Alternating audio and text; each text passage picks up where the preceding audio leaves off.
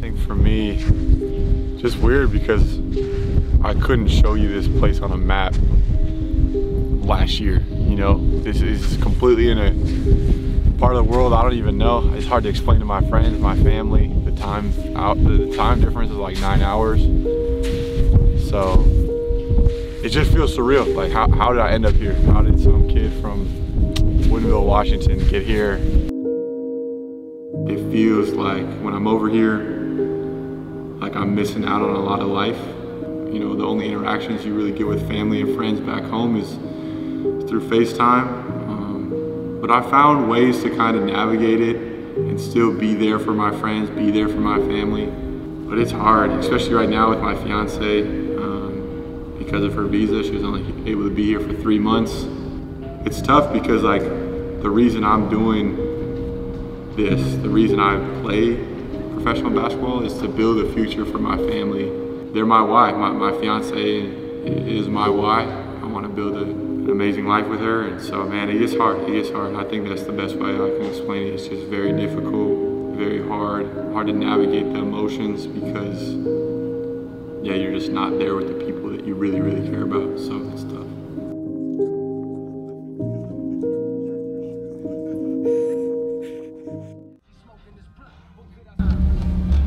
Looks like it should be. Should we have some clearance?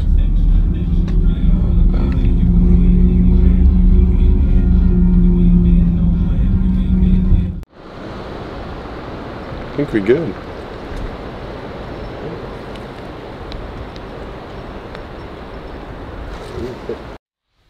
All right, so a little recovery day workout. Normally what we do on a recovery day is first we do some mobility, some stretching.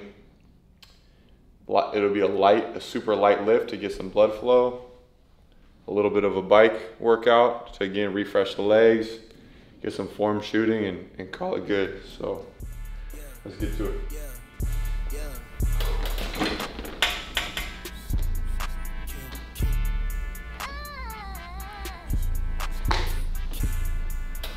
Elevated pigeon stretch. This really gets your kind of like glutes, outside hip. Hold that probably about 15 seconds. Favorite mobility recovery stretch. It's called the couch stretch. My teammates make fun of me a little bit because I do this every morning for practice. It's gonna be hip flexors, psoas, and all those internal muscles of the hip. Find something to balance on, physio ball. Inside, try and keep in this knee in this stable position. Treadmill, wake up your knees, your patellas. Try and get it so your foot's really going behind your knee, extending all the way out until it tracks through that full range of motion.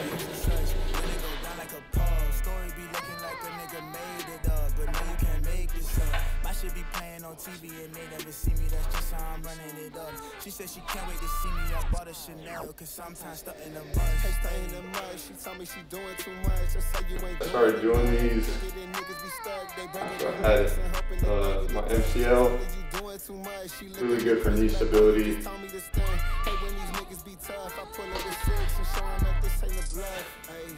I used to be wavy and stuff, and know that the dude was tough. Same with the brush, I ain't the nigga to stop. She be showing me love. I'm tired, Grandpa. I'm tired, Grandpa. Oh, that's too damn bad. She show me some love. Maybe her label was tough, so when I get home, just rub on a nigga her son. Please do not argue, cause when I listen, I probably just tell you to pack of your stuff. Mama be looking like, boy, you be wildin', you know you be out here, you doing too much. Save all this shit for the summer, look how I predicted to come on. Niggas been waiting and tired, but shit ain't coming.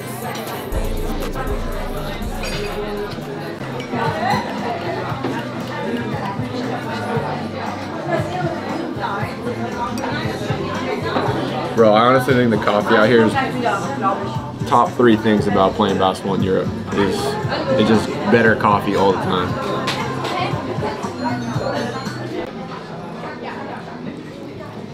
Like, how am I supposed to eat this croissant? Just attack it?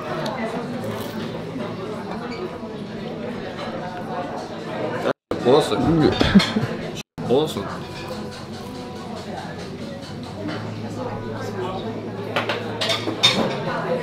We don't get a lot of time together, but when we're together, like, we're having a good time. We're super similar to an extent. Like, she used to not be very social, and now all she does is be super social, and she hangs out with everybody. So it's funny too when we hang out in groups. Like, me and her always like razz on each other, like going at each other, and we're like the same size. So like sometimes we're like, I'll like punch her in the shoulder, and she'll like punch me back. I'm like, that kind of hurt. Like, chill out. I'll never forget too, bro. It was, I think it was my first year back from college. We went and played, like, I was back for winter break, and we played on this mini hoop. We were playing one-on-one, me and my sister. And we were like going slow, as like the hoop was low. And then she put her shoulder in my chest and dunked it on me. And I looked her straight in the face with like, hey, you ever do that again, like, we're fighting immediately. Like, don't ever do that shit. And so yeah, she's so athletic, she doesn't even know her athleticism sometimes. And that's when I knew, like, she's not my little sister. I gotta put her in her place sometimes. Sometimes you gotta put her in her place. No, but I definitely miss her a lot too.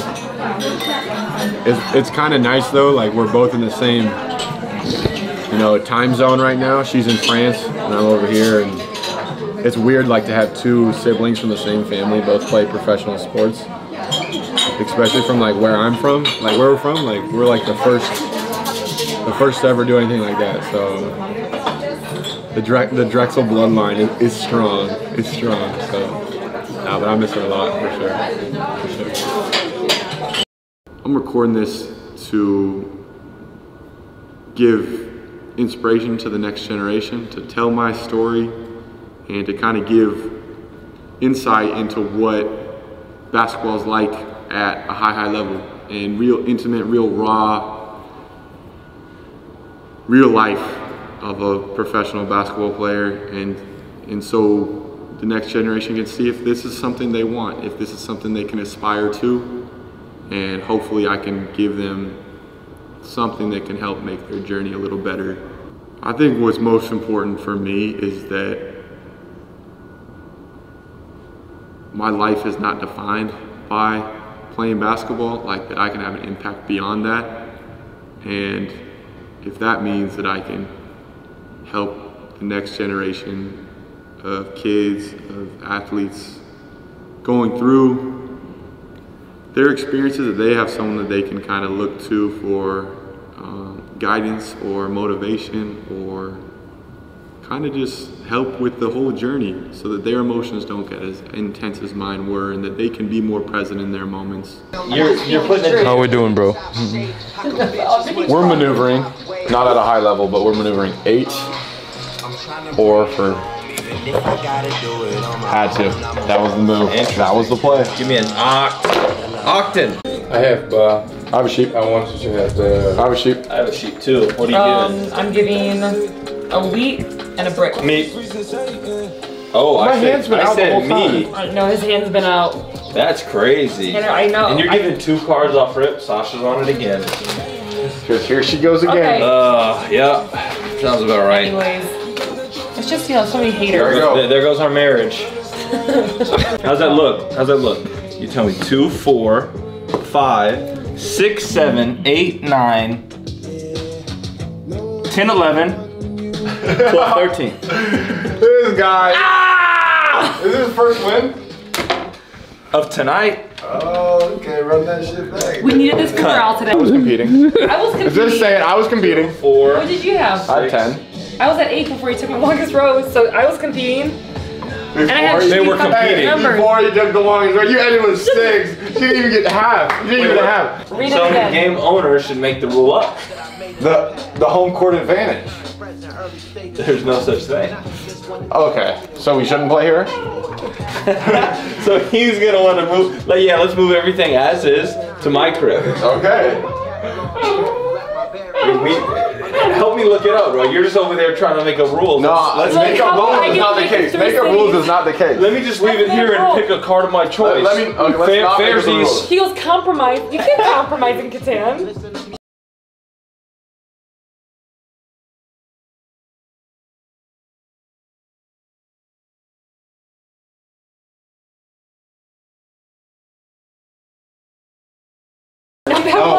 He's just doing that to me because I'm not able to speak that good English, you know. Oh, I don't know what's on the cards. It's a race thing. It's a race thing. I noticed that. It is. Would that be considered a race thing, Trey? I don't know. Why'd you go for the race card? Like German? Culture.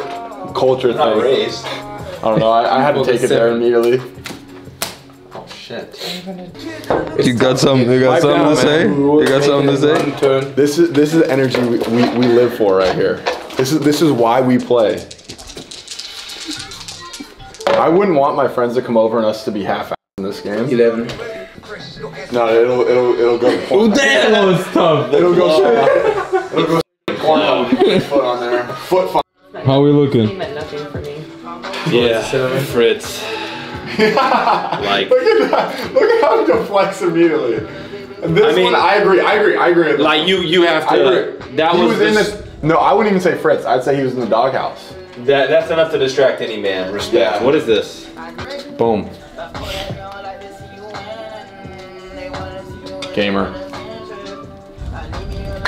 No, this one I don't feel great about. I don't feel great. Why? I need you to not argue with your girlfriend while we're playing. Freaking goner. Just. Dub. It's a dub. What it do, baby? There's no words.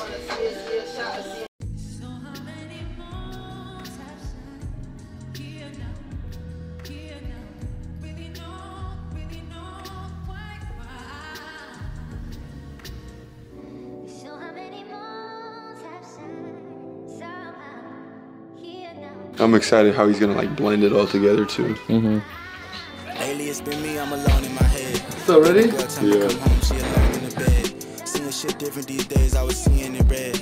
Always telling me to stay, but I'm going instead. Yeah, lately I only feel dread of relief. The weight on my shoulders making it hard to compete. Actually doesn't hurt at all. I was picturing all these incredible feats. Doesn't hurt? Nah. Your tattoo gun is quiet too. Yeah, of course. I hate the old guns because of noise. There's no way they miss me. Yeah, who knows when that'll be, but won't complain, cause in the meantime, these niggas is popping off at the hip like it's Call of Duty. These kids losing their life like niggas in horror movies. It's like every morning you wake, you seeing somebody didn't. Cycle is crazy, the pill popping and lean sipping. How do we done it? I pray my niggas don't die from it. I pray they mama never cry from it. That's like 2 in the city this week. They hating they heart, got the you ready to squeeze. Yeah, living the truth or dying a lie. Got in the web and the tie, these just opinions of mine. Yeah, I got little patience and less time. You can open up my mind and see all of it rhymes. How I still shed light on the darkest of times. They hard cold, but that shit ain't as frozen as mine. And if I made it to the top, the handouts. Just a little bit. I hear some breathing. Some breathing, yeah. Lately I'm closer to mine. When I open my eyes, all I see is targets, fake killers, but niggas harmless. In my attire, red carpet, want smoke like I know arson. Red wine while I assess the market. I've been there since we was doing by far the most done painful off crash, so don't you get me started. Top shot to popping off at the cartridge, loaded, sparked it. I got niggas from the zoo like Jordan Clarkson. City flats to mansion apartments. We did it. When this shit was started. We did it. Oh. Step back like Carter and I'm falling forward, still seeing through the darkness. What would you tell your younger self?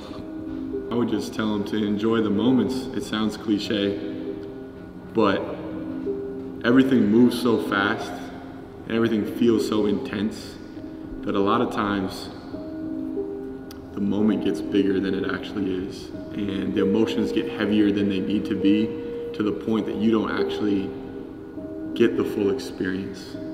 So I would tell him, enjoy it. Make sure joy is at the center of everything you're doing, because you'll look back and you'll romanticize those NYBA games. You'll romanticize those